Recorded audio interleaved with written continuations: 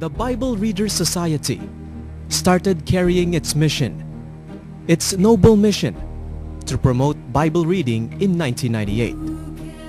Classified as non-sectarian, non-stock, non-profit, socio-civic youth organization.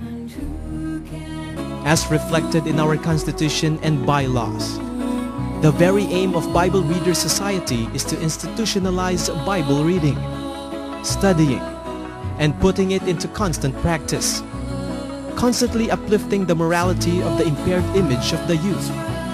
This is our goal, our endeavor in life. For it is written, "Blessed is he that readeth, and they that hear the words of this prophecy, and keep those things which are written therein, for the time is at hand." Revelations chapter 1 verse 3.